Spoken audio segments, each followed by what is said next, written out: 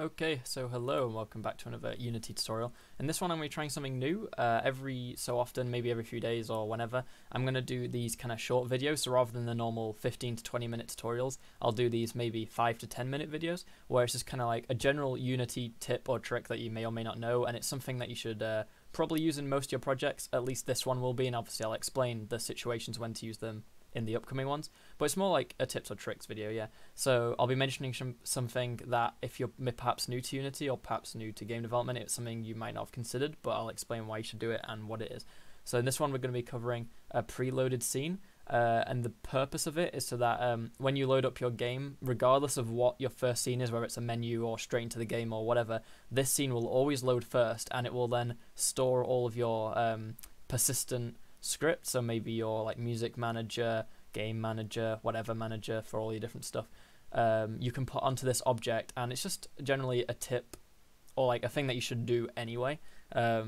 It's really good practice, and it just means that you'd have to awkwardly make sure that you don't destroy certain things when you go between certain scenes.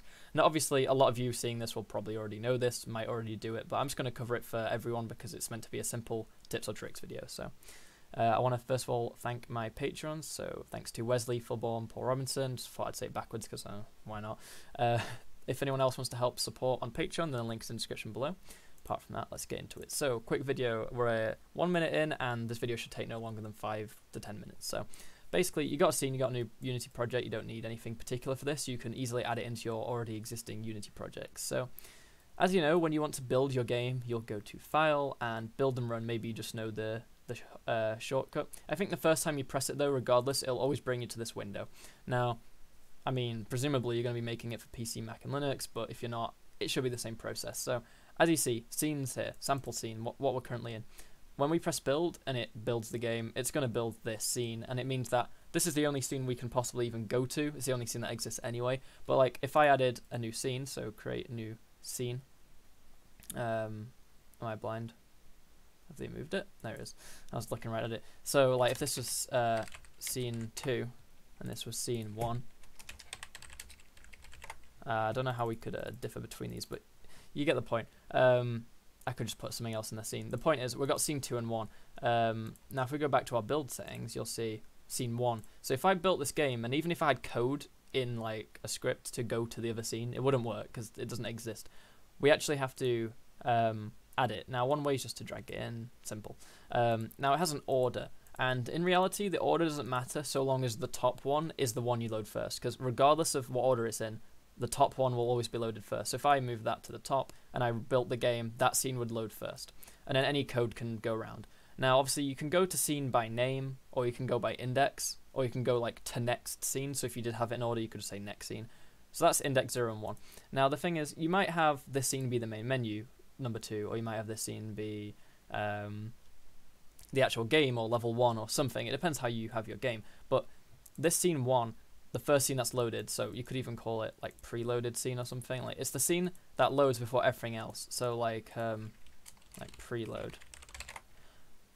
If we see this scene gets loaded first. Now what we could have is, if we go in this preload scene, we don't want a main camera, don't want a light, there's nothing in the scene. All we really want is an empty game object, so it's just a manager kind of thing, with a script on it. Now, this script is literally just only ever going to be used here, and it's simply going to be added and forgotten about. Now, it's literally just going to have like one function, well, in the awake, and it's going to use a function called don't destroy on load that you might not know about or you might know about.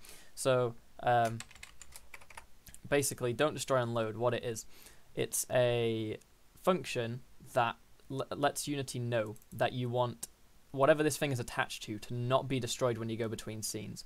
Because by default, when you go from scene 1 to 2, you will actually lose whatever there is. So like, for example, like, before we actually do the don't destroy on load, we could just say on the start, let's go to the update, let's zoom in. So using Unity engine .scene, .scene management. If we then said like, we could say we want to go to scene, so sorry, what we actually want to do, this script is just going to be don't destroy and load. Now we're going to put it in the awake, Awake gets called when start does at the start of in the first frame, like before everything else, but awake gets called before start. So they both get called in the same frame, but the awake code will get ran before the other code. Now, this don't destroy and load takes in what not to destroy. Now, usually you would just say this. So basically this script, whatever this is on. Now, we're not going to put this on the don't destroy and load. Well, no, so we are. But what I want to show for an example is if we do scene manager dot load scene, and it can take in an index, I'm pretty sure is one of them. Yeah. So this is scene 0. If we put scene 1 there and we press play, let's call it just call it manager. If we just have this script say, go to that other scene, and this script is, on the object in the scene, if we press play, as soon as we load, we're actually in scene 02, as you can see up there. We're in scene 02, it's gone, right? It's gone. We've got a main camera and light from the other scene. But what if you want all the code on here, so like music manager and everything, you want it to go between scenes. You don't have to have it in all your scenes. What you would do is you would actually have in here, we don't need scene management, this script is simply just going to have in the awake method, we're just going to have, so let's put it awake, private void awake, put it a capital A. All we want it to do is we want it to say, don't destroy and load this. You could also put game object, I think that works, like don't destroy this game object, but the script works. So if we had that, okay, and then let's say we also had another script on here called scene loader. And then the scene loader script did the thing that I was just on about with the going to the other scene. So we just tell it to Unity engine dot scene management. If we then said in the start method to load scene manager dot load scene, if we then said to go to scene 1, so just like we had, but we've got the don't destroy and load thing on it. Then we press play, so you see managers here, and we're going to press play. And what actually happens is, as we go to the next scene, we have a scene 2, which is all the stuff in the scene. We also have a don't destroy and load category down here, which has our manager on with our scripts, so the don't destroy and load and the scene loader. So that's basically it, to be honest. As I said, these are meant to be short. The purpose in this is so that what you can do is, if you had code to manage music, you don't want your music to cut off as you go between scenes. You might want it to fade or something, but the point is you want the class handling all of the music to persist through the scenes. So all you do is you would add it to here, right? That's music manager, music manager, not spacer, manager. And then do that code, and then if you had this music manager playing an audio clip, which I don't happen to have an audio clip, but you get the point. Yeah, like an audio source on here doing something. Didn't mean to click on that one. Then that would work. That would stay between the scenes. We press play, pretend that's playing some music. We go to the next scene. We're still in when scene 02, but the music is still here if we were playing it.